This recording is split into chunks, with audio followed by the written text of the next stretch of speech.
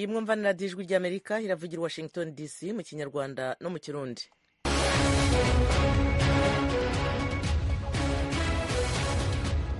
Mu Rwanda turi kuri FM 104 n'ibice bitatu, mu Burundi ijwi ry'Amerika iravugira ku mirongo migufi kuri metero 19 na metero 22. Mwiriwe neza nshuti muduteze amatwi, ne Eugenia Mukankusi basuhuza kandi mbaye ikaze kuri radiyo yanyu mu makuru yacu yo kuri uyu mugoroba.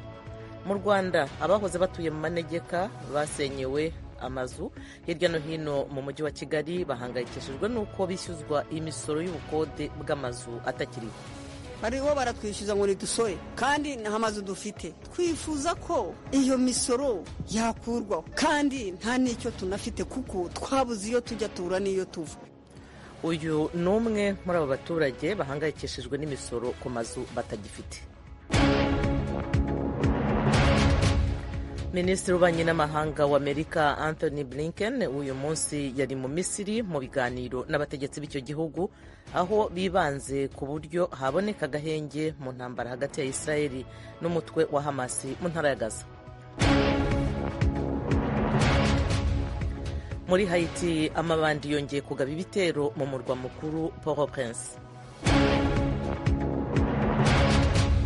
Naho Sudani y'Epfo yatangaje ko iperereza ryakozwe ku rupfu rw'umunyamakuru w'umunyamerika Christopher Allen mu 2017 rigaragaza ko yishwe arashwe bitagambiriwe ubwo yari mu kazi ku rugamba. Aya makuru tubabwiye muri make hamwe n'ayandi twabateguriye, ni mu kanya mugume hafi.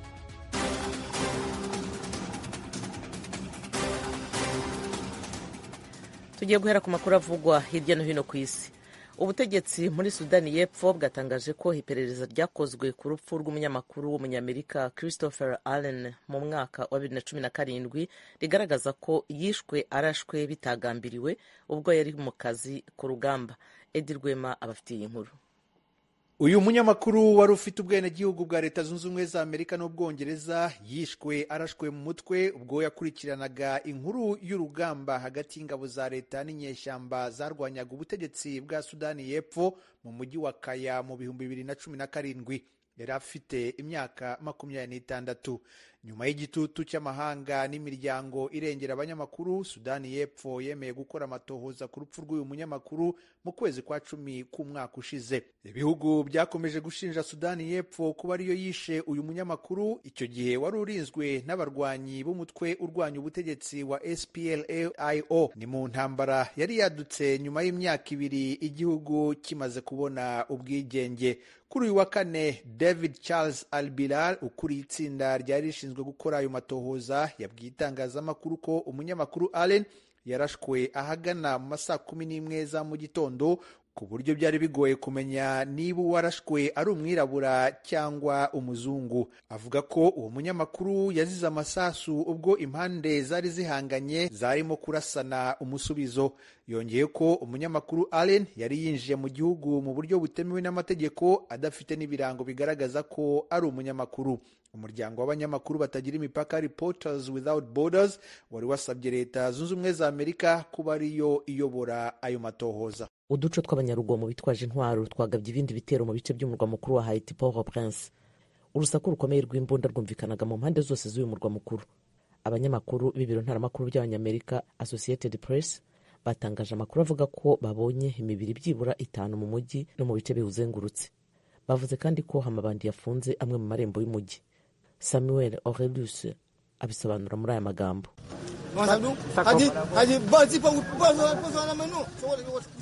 Ubwo nabyukaga ngira ngo nje ku kazi, nasanze ntashobora kuva mu rugo kubera ko ibice duturanye byari mu maboko y'amabandi. Hari abagabo bagera kuri 30 bafite ibitwaro bikomeye.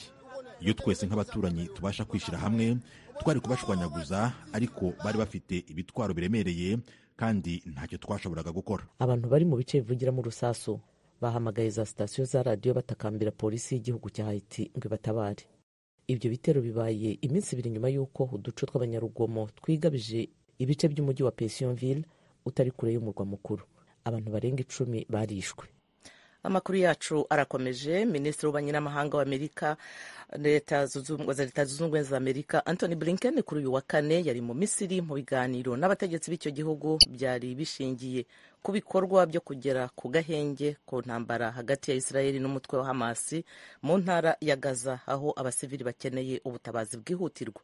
Fidel Niyongabo akomeza iyi nkuru. Ivyo biganiro vyari bishimikiye kandi kuvyerekeye kurekura abagizwe imbohe n'umugwi Hamas mu ntara ya Gaza hamwe no kongereza imfashanyo abanyagihugu baba mu ntara ya Gaza bakeneye vyihutirwa.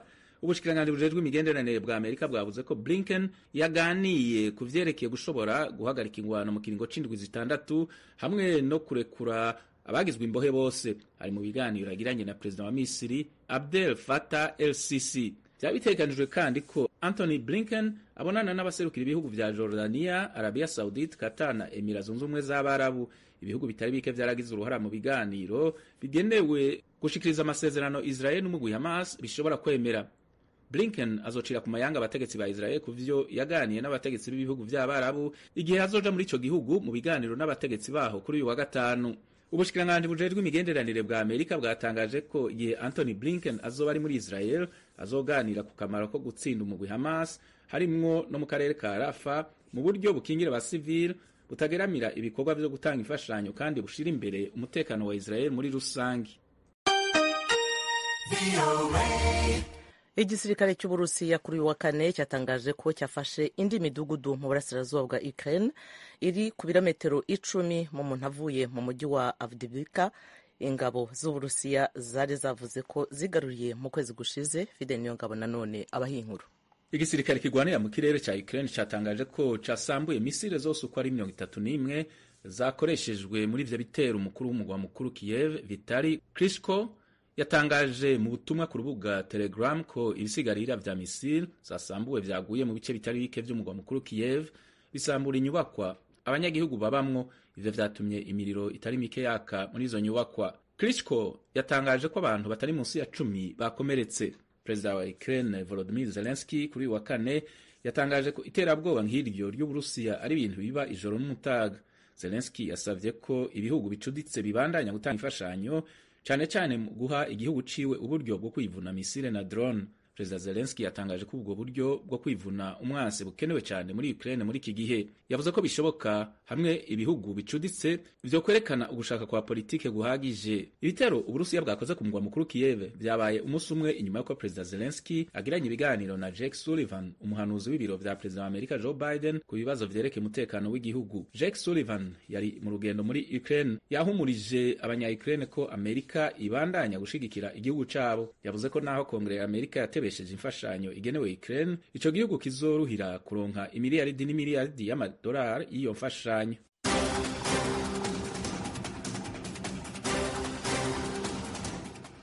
Ayo yaramwe makuru avugwa hirya no hino ku isi. Fidel Niyongabo na Edi Rwema barakoze kubamfashije kwebagezaho. Ni kuri radio yanyu Ijwi ry'Amerika ivugira Washington DC mu Kinyarwanda no mu Kirundi. Turi no kuri internet wa3.radio.com, kuri YouTube na Facebook ni VOA radio yacu.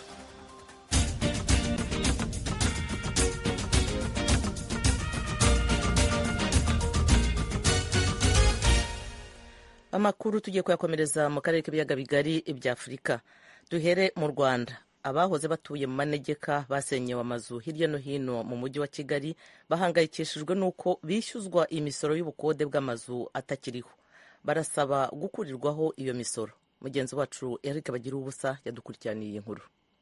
Nk'ubu ngira ikibazo cya tansiyo, ngira ikibazo cya diabete. Ibyo byose bakavuga ngo bazaha inzu abantu bo mu byiciro bya mbere. Mu marira, ishavu n'agahinda, uko niko umubyeyi Oliva Manirarora w'imyaka 52 y'amavuko yituye umuvunyi mukuru asobanura ikibazo cy'imisoro bari kwishyuzwaho basenyewe amazu ubutegetsi bufata nk'amanegeka mu mwaka ushize mu kagari ka Nyamabuye igatsata mu mujyi wa Kigali. Nyuma yo kubimura, Manirarora n'umuryango bisunikiye mu byaro bya Bweramvura niho basembereye, akavuga ko byabagizeho ingaruka zikomeye. Mu kuvuga ngo twimuka, abana bose ntitwajyana. Umubyeyi yaciye ukwe, abana bari ku ishuri basanga twaragiye, tubayeho dutatanye. kumva uburemere bw'ingaruka ku basenyewe bisaba kwimanukira ukabasanga aho basembereye. Umukecuru Beatrice Mukasarambu w'imyaka 65 y'amavuko yahoze atuye mu murenge wa Gisozi Gasabo, kuri ubu asembereye mu murenge wa Murambi mu karere ka Rulindo gahana imbibe n'umujyi wa Kigali. Avuga ko bamusenyeye inzu y'abagama nakodesha gasaruramo amafaranga 85,000 bya buri kwezi. Kuri Mukasarambu kubona amafaranga 30,000 y'ubukode bw'inzu yo mu cyaro ni kimwe, kubona icyo gushyira ku munwa ni ikindi. Atunzwe no kwikopesha ibiro 3 by'ibigori bihunguye akabitekera mu gasantere biboneka ko kari gutera imbere aramira abankaho nikora. Mu masaha ya saa 4 za mu gitondo twamusanze Mayange Rulindo. Terebura n'utugori nteka muhano musafuri yangabura tugashinga tugori tw'impungure. Mu kuvuga ngo uteka uduhungure ukatugaburira abaturage ba hano bakaguha amafaranga. Nyine nanjye kugira ngo mbone utwombaho ni ibiro 2-3 ngenda nkafata hasanga teka. Hari nubimbwira ati genda uteke nyine hanyuma numara guteka niyo yabona uzunyishyure. Nkuko uyu musaza nzaniye utudukwe. Ukaza kumwishyura gute? Buriya turadukwe ari haranca amafaranga 700. Use nk'isafuriya imeze gutya ushobora gukuramo nk'amafaranga ngahe? Nzi ahangahe se iba yuzuye. Ni tunukiramo hari igihe mbonamo nk'icyabiri cyatanu. Hanjye nyine kora kugira ngo tutugori tuntunge ndike. Kuva mu mpera z'umwaka ushize 2023 nibwo ubutegetsi bw'umujyi wa Kigali bwatangiye gusenyera abatuye hafatwa nko mu manegeka yashyira ubuzima bwabo mu kaga. Kubasenyerwa ariko babibona ukundi. Umukecuru Mukasarambu hari kuba mu manegeka bakamenya icyangombwa cy'amanegeka, bampaye umuriro, bampaye amazi n'ifite amazi ku muryango. Mu manegeka haje ibikorwa remezo ntibadusura se kugira ngo baduhe ibyo bintu. Nyuma yo kubasenyera abaturage bemeza ko babona ubutumwa bugufi ku matelefone yabo bubishyuza imisoro ku mitungo itakiriho, bagasaba ko batura uwo mutwaro. Bariho baratwishyuza ngo nidusore kandi n'amazu dufite. Twifuza ko iyo misoro yakurwaho kandi nta n'icyo tunafite kuko twabuze iyo tujya tura n'iyo tuva. Kuri ubu basenyewe mu bice bitandukanye by'umujyi wa Kigali baratatanye, buri wese yahisemo kwishimaho yishyikira. Nubwo basembereye bamwe mu mujyi wa Kigali abandi mu nkengero no hanze yawo, nta cyizere ko ku munota ku wundi batakomeza kwisunika bigira hirya. Ko naho ngaho twari turi wabonaga ko nyine nta kintu bitwaye, tugiye kumva twumva nyine bigenze muri ubwo buryo.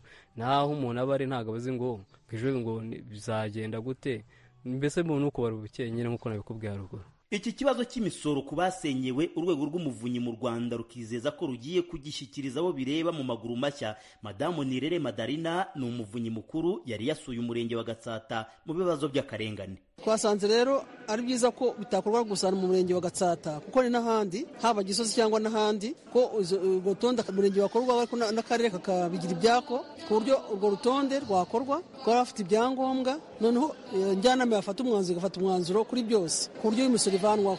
Birashoboka ko igihe iyi misoro yakurirwaho bari kuyishyuzwa nubwo bagisembereye hatazabura biruhutsa barimo n'uyu mukecuru. Natwe turaba tudafite uko turiho ngo badusoreshe imisoro. Ndabura yo nijya kwishyura aho ndyama none nzabona njya kwishyura itongo bashenye. Tuvugana na Depite Christine Mukabunane wo mu ishyaka PS Imberakuri yabwiye Ijwi ry'Amerika ko ibyo kwishyuza iyi misoro y'ubukode ku mitungo itakiriho bidakwiye. Jewe ndumva bari kubikura muri systeme bakareka kubabarira imisoro aho ibyo babariraga nyine bitakihari. Ntabwo ari byo rwose, ibyo ni akarengane. Mu marangamutima y'abagendana n'uruhuri rw'ibibazo barimo, abasenyewe bumva ubutegetsi bwarabatereranye. Nk'ubwo abavunyi baje yo haza Kagame tukaburiye twibonanira yakwakira abandi twebwe natwakira. Abandi uravuga abandi? Ankabaza mu Rwanda, abanyamahanga niba mu Rwanda ntibamererwa neza. Hose niwe wakwifuza ko twe twamererwa nabi. Biragoye kumenya umubare wa nyawo w'abasenyewe mu bice ubutegetsi bw'Amarengeka.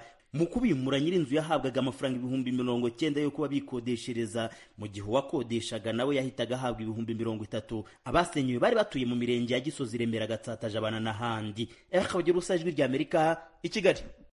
Voice of America, Ijwi ry'Amerika, rihuza abantu. Radio Ijwi ry'Amerika i Washington DC mu Kinyarwanda no mu Kirundi. Ibiganiro byacu birakomeje.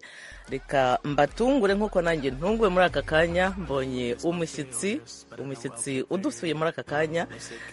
Nagira ngo mutekereze mwibaze uwo yaba ariwe. Reka tubumvishaho gatoya hanyuma ijwi rye twumve ko mumumenye.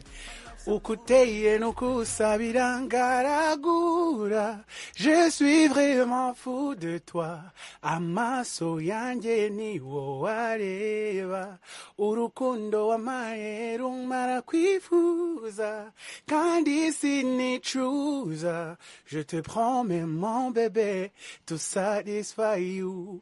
Yuhu si wow mwamwumvise rero Bruce Melody inshuti yanyu umunyarwanda uri mu ruzinduko hano muri Leta Zunze Ubumwe za Amerika atugezeho hano muri studio. Turakwakiriye, turakwishimiye. Murakoze cyane, nishimiye kuba ndi kumwe namwe n'abari kutwumva. Yego uri kumwe n'abagenzi bawe nabo turabasuhuje, ariko kubera kanya gatoya dufite ntabwo turi bubakire. Watubwira muri makeya uruzinduko murimo rugamije iki hano muri Amerika? Mfite indirimbo nshyashya nakoranye n'umuhanzi w'umunyejamaika ariko ukorera hano muri Amerika witwa Shaggy. Iyo ndirimbo yitwa When She's Around. Rero twaje mu bikorwa byo kwiyamamaza no kwimenyekanisha, ariko no kumenyekanisha umuziki wanjye muri rusange. Ako karirimbo se ko batunyuraho gato cyane. I close my eyes when she's around. I close my eyes when she's around. She blow my mind when she's around. Nafunga macho when she's yuhu. Urakoze cyane, ndumva hari ibyo utubikiye. Ubwo rero iyo ndirimbo nayo turayitegereje, muzajya kuyiririmba ryari? Irahari deja, iri hanze aho abantu basanzwe bumvira imiziki, namwe muraza kuyicuranga ubwo bayumvireho. Ni indirimbo nziza, ni akaririmbo twakoze kugira ngo dukomeze gushimisha abantu bacu, ariko nanone ndi gukora kuri album yanjye igiye gusohoka. Ndabizi ko tugiye kubana cyane, nzajya mbasura. Izasohoka ryari yo? Album turi guteganya ko yasohoka muri iyi mpeshyi igiye kuza. Ntabwo uyu mwaka urangirira. Uriya album aba ari umushinga munini, ntabwo tubirekura gutyo. Turi kubibakoraho kugira ngo nabyo bizabanezeze, bibashimishe nyine nk'uko dusanzwe tubigenza. Yego, ubwo siriho indirimbo nka zingahe? Iri ndirimbo 16. Nyinshi. Kandi ndizera ko ari nziza nyine, ndabyizeye cyane nk'uko n'ubundi dusanzwe duha indirimbo ziryoshye. Cyane ubwo ikintu cyantunguye nkigera aha. Natunguwe n'ukuntu mu tuzi duke. Hano hari uducupa tumeze nka shoti. Nguko uko kangana. Ni akantu gato rwose kabamara inyota. Katumara inyota, yabaye ngombwa dufata nka tubiri. Ariko n'amacupa manini turafite. Yego, harimo n'akantu k'ubukonje, ariko n'ukuri bisigaye ni byiza, nabikunze cyane, byancanze ni ibiryo. Yose kandi byagucanze ni ibimeze nari nimenyereye ibishyimbo n'ibirayi cyangwa biriho imyumbati. Turabifite ariko muri Afurika. Ngo nuko bagiye mu banyamerika barya pizza. Nagerageje kujya uburyasazi. Wasibize bunguri rero. Nazibize bunguri ariko ntabwo byari byoroshye. Oya ntacyo, ariko uzabimenyera. None se kugiye kujya udusura cyane, niyo mpamvu ngomba kwimenyereza imico yose. Ni byiza. Ubu se abafana bawe wababwira iki muri aka kanya? Ikintu cya mbere nababwira nuko mbakunda. Icya kabiri turi gutegura ibitaramo muri Canada, muri hano muri Amerika, muri East Africa. Turi gutegura ibitaramo uyu mwaka, abantu bose twari twarabonye no muri Europe tuzabasura. Ndumva duhishiwe cyane rwose. Hari akandi kantu wifuza kuba watunyurizaho nk'akaririmbo gato cyane mbere yuko tukurekura, ko turaryoherwa n'ijwi ryawe? Hari ako ukunda se ngo nkufashe? Hari utwo ngira abamama bakunda bikantangaza. Hari nk'akavuga ngo mu buzima busanzwe sindi umunywi, sindi n'umusinzi, naraye nkwiye bidasanzwe, nunguka inshuti ntazi z'abasinzi, twanyweye twasinze.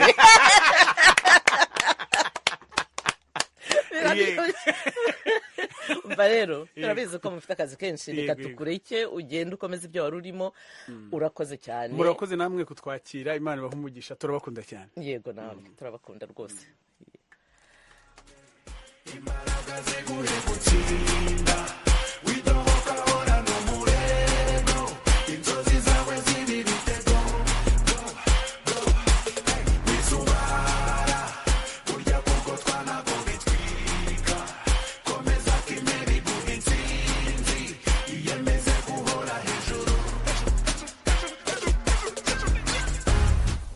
All my people, do you feel me?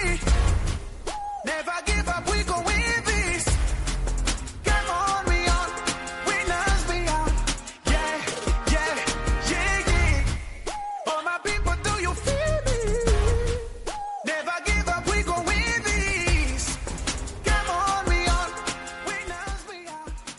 radiyo ijwi ry'Amerika i Washington DC. Ibiganiro byacu birakomeje. Tujye noneho mu Burundi, aho abagore bakora ubucuruzi buciriritse bavuga ko bahohoterwa n'abayobozi kuko bababurabuza mu byo bagerageza gukora ngo batunge imiryango yabo. Bamwe muri abo baganiriye n'Ijwi ry'Amerika ni abakorera ubucuruzi mu mujyi wa Bujumbura. Murabyumva muri iyi nkuru y'umunyamakuru Thierry Ndayishimiye. Bakatubarira tugende mu masoko, none nk'umuntu afise umuteye w'220 nitugira amahera yo gupanga bijya bibanza byo mu isoko. Tuvyikorera mu giseka, turi hafi yo kusanzara, dushika muhira twarushi twasanzaye umuntu agwa nk'ikiziga, kandi twitwaje ngo turi mu gihugu cy'iwacu. Je ndafise ikibazo gikomeye, numva ndushiye kuri iyi si muri iki gihugu cy'iwacu. Abo ni bamwe mu bakenyezi bafise amikoro make bakorera hirya no hino mu gisagara ca Bujumbura, abagerageza kudandaza utuntu duto duto nk'uko bavyiganiye abakunzi b'Ijwi ry'Amerika. Basigura ko umukenyezi w'iki gihe atakiguma ategereje ibizanwa n'umugabo, ndetse hari n'ababa badafise abagabo kandi bafise abana, bikaba ngombwa ko baja kurondera ibitunga umuryango. Berekana ko bitaborohera na gato kuko umutahe wabo uba ari muto, bigatuma badandaza utuntu duto duto turimwo ivyamwa. Ndi umudamu ndeza abana 4, ndaja kubarondera kubera mbona umugabo sanzwe. Abagabo ba kino gihe aragenda akarondera yaronka acishiyo kaja kwanywesha inzoga, wowe nawe ukabona icyo ugaburira abana. Nzindutse naho ngo nzindutse kurondera, nkagenda kurondera, twahura n'abantu bakabitwaka bakatubuza ko turondera abana, ugasanga uri umuntu akaragira ingorane mu barabara, akaragira ingorane mu bana, urabuze icyo bagaburira. Abo bakenyezi ariko basigura ko batoroherwa mu kazi kabo kuko baburabuzwa n'abajejwe intwaro, ibyabo bikahononekarira. Uyu mukenyezi akorera kwibarabara riva ku bitaro by'abasirikare byo mu Kamenge riduga kuri Mosi yo Gikungu. Avuga ko bagerageje kwishira hamwe n'abandi bakenyezi mu gukora ubwo rudandazwa, ariko bibi by'ubusa. Asaba ko botuma batozwa amatagisi ariko ntibaburabuzwe. Natwe kubera turi abantu bato bato tutize, twayize ibinyene by'ivyamwa byo kurangura ivyamwa kugira abana babeho. Turi kumwe n'abafakazi, turi kumwe n'abantu, urabona ubuzi bw'ubu bwaragoye ntuba warize biranka. Ariko twebwe abakenyezi kubera dushoboye, rero twavuze ati reka tugende hamwe dushika abakenyezi 5 tudanaza ibyo vyamwa. Ni baraba ukuntu badutoza igitasi, turi bareke kutugwaza imitima. Usamoya sizeri n'unusu uzobona batwirukako ibyacu tugasanzaza canke bakabitwara. None turi bene gihugu. Kuburabuzwa mu kazi bakora abibona nko kuba atamutekano bafise mu gihugu cabo. None ho kudusova mu gihugu tahe n'ibyacu bigende ko tuze turirukanwa tugwara imitima, kandi turi mu gihugu cy'iwacu cy'u Burundi cy'amavukiro. Je ndafise ikibazo gikomeye, numva ndushiye kuri iyi si muri iki gihugu cy'iwacu. Abandi bakenyezi bakora urwo rudandazwa ruto ruto hirya no hino mu gihugu nabo bemeza ko umukenyezi w'iki gihe atabayeho neza nka kera, kuko abashinga ntaye babo bahinduye ingendo, ugasanga umukenyezi niwe yihararanga urugo. Abakenyezi bo muri iyi minsi tuko turagira ingorane cyane bitewe n'ubu buzima turiko turabamwe ntibutworohereje. Icyo nosaba nuko botureka tukarondera tukahangakira abana, hama bibaye ngombwa ko badufasha, bagahagurukira nabo bagabo bakabereka ko bakwiye gukora inshingano zabo nk'uko ari abagabo. Ico basabwa abo bakenyezi bato bato n'abajejwe intwaro ni ukuja kudandariza mu masoko yashinzwe na leta. Uyu mukenyezi avuga ko amafaranga bagerageza gukoresha kugira ngo abana bafungura ari make, bityo kuja mu masoko bikibagoye.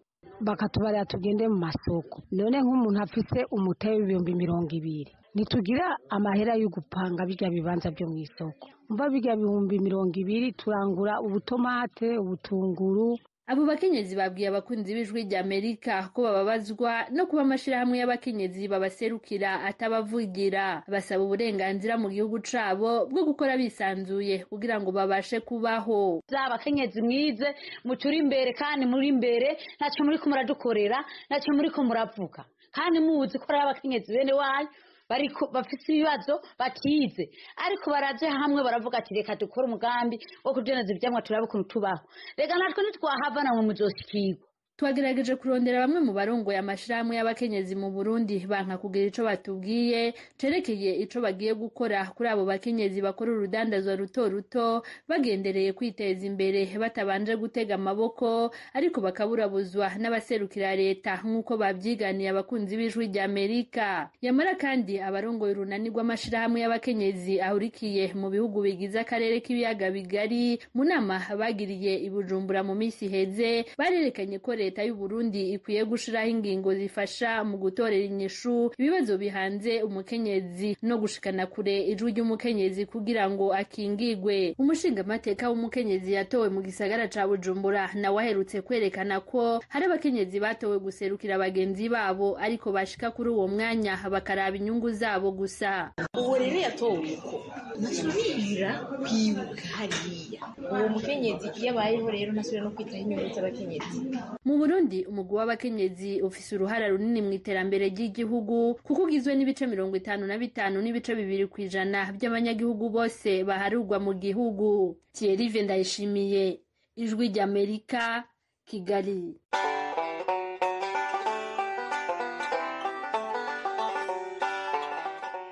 radiyo Ijwi ry'Amerika i Washington DC mu Kirundi no mu Kinyarwanda. Tuve mu karere k'ibiyaga bigari tujya inaha muri Leta Zunze Ubumwe za Amerika.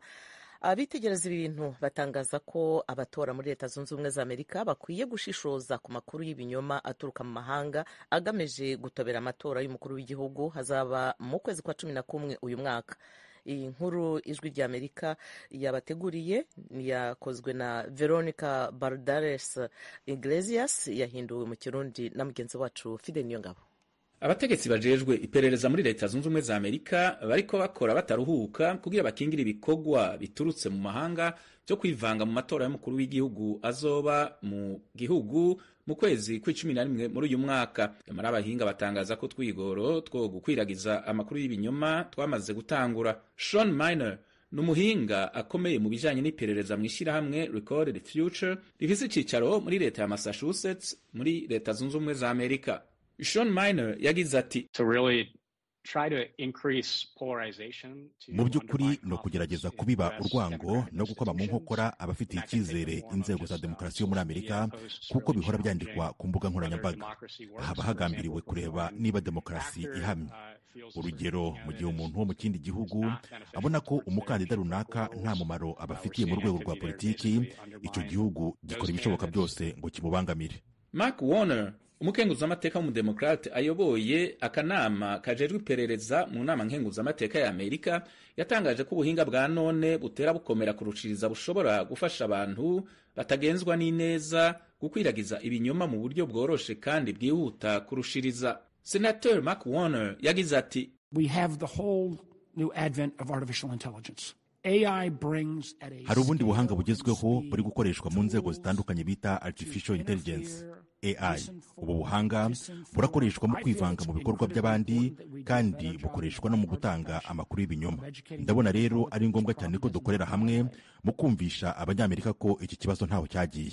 Abanyagihugu bafise uruhara mu matora muri Amerika, Ijwi ry'Amerika ryabajije batangaje ko bazi neza ibibazo ubuhinga bushasha bwa none bushobora gutera mu gukwiragiza amakuru y'ibinyoma. Yamara bamenyesha ko bizova ko ari we wese gutandukanya ukuri n'ibinyoma, cyane cyane ku mbuga ngurukana bumenyi. Shira Dibonis ari mu batora muri Amerika. Shira Dibonis agira ati, It's very difficult because oftentimes ni ibintu bitoroshye na gato kubera ko akenshi abakurikira amakuru si babandi wavuga ko bayatekerezaho ngo bayashungure kandi bemera ibyo bumvise ku rubuga nkoranyambaga runaka.